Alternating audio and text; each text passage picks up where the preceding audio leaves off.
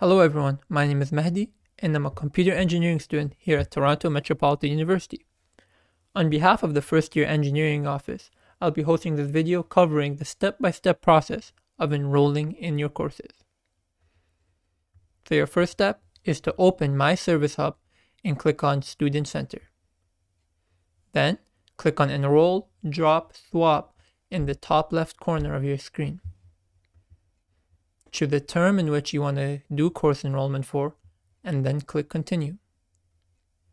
On the left side of your shopping cart, select the option My Classes Offered, and then click Search.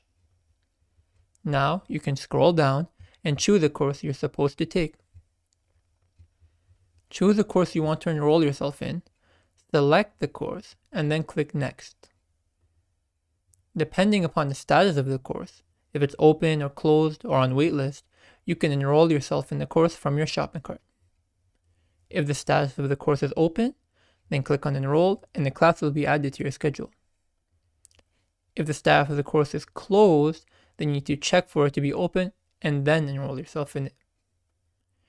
Some of the courses have a waitlist option, so as soon as someone drops their course, you'll be enrolled in the course.